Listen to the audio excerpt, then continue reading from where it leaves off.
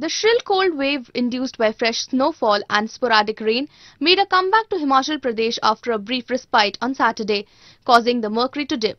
People in hill town of Dharamshala stepped out covered in layers of woolens as a shield against the cold after a night-long sporadic rainfall. Men sat around bonfires to keep themselves warm. The rain showers caused the mercury to hover around 6 degrees Celsius. A heavily overcast sky kept the sun away and icy winds made it difficult for people to go out about their daily routine. A resident, Ram Prakash, said the sudden fall in temperature took residents by surprise. मौसम बदली है, बारिश रात में रुक का हो रहा था, इसलिए आज थोड़ा ठंड ज़्यादा है. Himachal Pradesh's capital city Shimla too reeled under cold wave conditions after the city received mild snowfall and temperatures plummeted to sub-zero level. People struggled to step out of their houses and get to work.